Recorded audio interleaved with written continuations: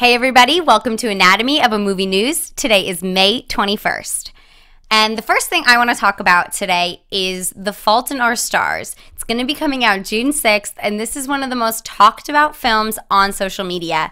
It even beat out One Direction's movie in trailer views and has over 2.5 million likes on Facebook. And this is another movie based off of a book. It's John Green's very, very popular book. And it seems like it's gonna do well in the box office. But do you think I have read it, and it is great. I mean, it's definitely a tearjerker. It's about, for those of you who haven't read it, it's two cancer patients, really young cancer patients, who meet in a support group. And it's one of those books that it just pulls you in from the get-go, and you can't stop reading it. And so I think it'll do great in the box office. But you know, can you really tell box office sales by how well it's doing on social media? I mean, it's certainly not going to beat out Godzilla for numbers or any of those action movies. Really? It's just not. I don't know. I don't think it is. Wow. But that's not to say that it's going to flop by any means. I think what I'm excited that a movie about cancer patients, that this type of subject matter is getting the buzz that it should be. I think it's going to have a nice wave with Shailene Woodley and her brother from Divergent now turned lover in this. I think that'll be interesting to see, because then again we get the follow-up for Divergent, the second, third, and I believe there's a fourth movie as well in that quadrilogy.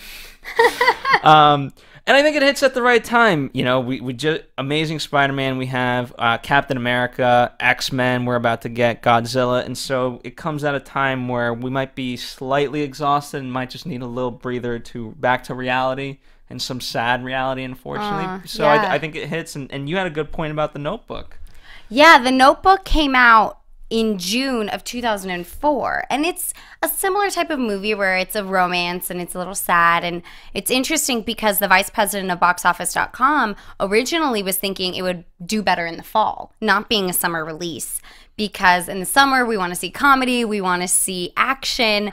But looking back at The Notebook, I think having one film like this come out in the summer will actually be a big hit. It's probably a good date movie. It could be. I mean, I don't know if statistics can prove this, but a good movie is a good movie, and people go see it if it's a good movie. Exactly. And there's enough buzz around this that I think it will do really well in the box office. And let's move across the pond to Cannes to see what's going on over there at the festival. And right now we have a few winners and losers so far because the festival is still going on. Some of the winners include Team Foxcatcher, which is what they're being referred to as right now, because they are saying that Steve Carell and Channing Tatum have given career best performances. I mean, Steve Carell wears a fake nose in this film. You know, are they Oscar contenders is really what people are already talking about for this movie, which is really incredible. And that'll be interesting, especially for Channing Tatum now with the news that he's Gambit. So that might be a nice counter to that. Absolutely. Because he got so much heat for that. So we'll, I actually think I think he's good. I think he's good too. I don't get the criticism. Yeah, I don't know. I think it's haters hating on him because he's so attractive. Could be true. And Robert Pattinson is also being considered a winner for his film The Rover.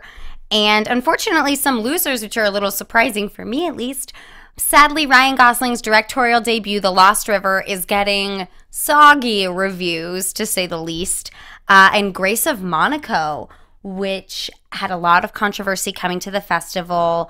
The royal family of Monaco was not happy about this film at all. In fact, Grace of Monaco has been in an interview saying that she really hoped there would never be a film about her made. And now, obviously, a film is made. Nicole Kidman stars in it.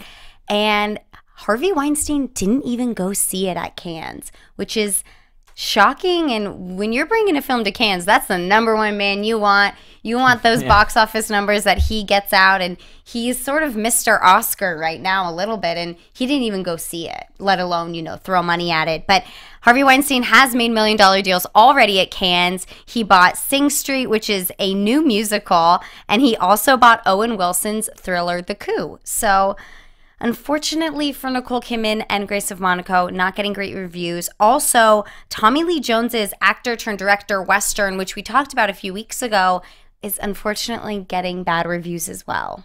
I know it was such a high contender against How to Train Your Dragon 2, I and know. now it's only a matter of weeks, and it's like, over it. Yeah, well, we'll see. You know, when they come out, we'll go watch them and really see how this Western does. It's unfortunate because Tommy Lee Jones is just so cool, and you think he could really make a Western. So maybe it's the critics. Maybe, you know. It could be. I mean, again, ultimately the audience decides. Exactly. So we'll find out all the actual winners and losers of Cannes after this week when Cannes wraps up. And let's get to the box office because we have huge numbers this week. The summer blockbuster movies are out and in full force. We have number one, Godzilla, which came out this weekend, $93 million. 38 million just on Friday alone. That's insane. And The Neighbors Every penny worth it. Oh, The Neighbors has the number 2 spot. Amazing Spider-Man 2, number 3. $1 Million Arm also premiered this weekend, made it to number 4. And then The Other Woman is still holding strong at number 5.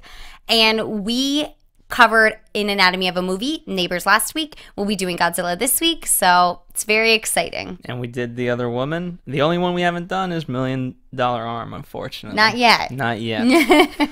But I'm excited. It's going to be good, and we'll see how X-Men: Days of Future Past does this coming Friday. Yeah, see if it can knock Godzilla right off of that top spot.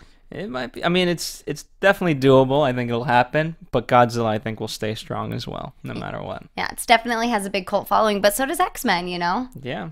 And there's a lot of big stars in this X-Men film. Indeed. All right, guys. Well, thanks for tuning in. We'll see you next week on Anatomy of a Movie News.